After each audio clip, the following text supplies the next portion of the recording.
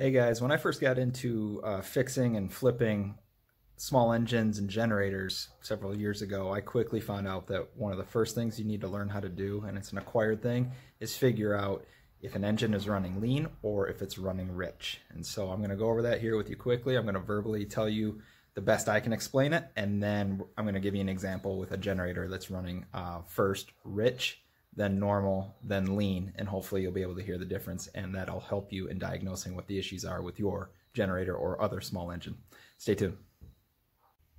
All right, guys, if I had to explain to you verbally what to listen for if you're trying to diagnose whether or not it's running rich or lean, with rich, I would say it's a fuller sound with louder sputtering in between. So if I had to make the sound with my mouth, I would make a sound like a horse makes as the bass line, with louder sputters in between. So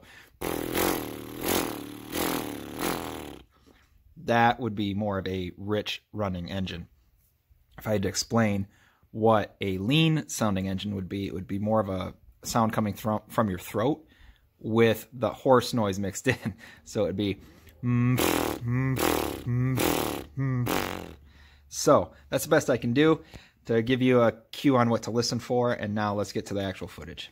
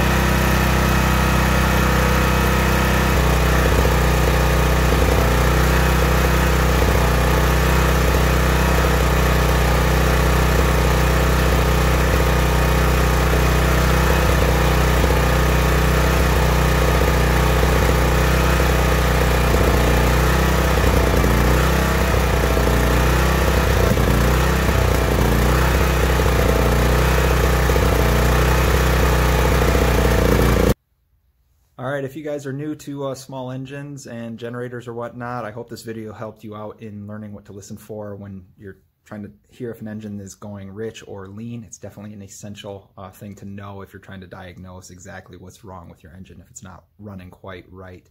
If this helped you out, feel free to subscribe, leave a comment below if I missed anything or if you got anything to add. Visit us at homebatterybank.com, where I cover everything related to generators, fixing them, inverters, battery banks, and power outages in general. Hope you have a great day. Thanks for watching.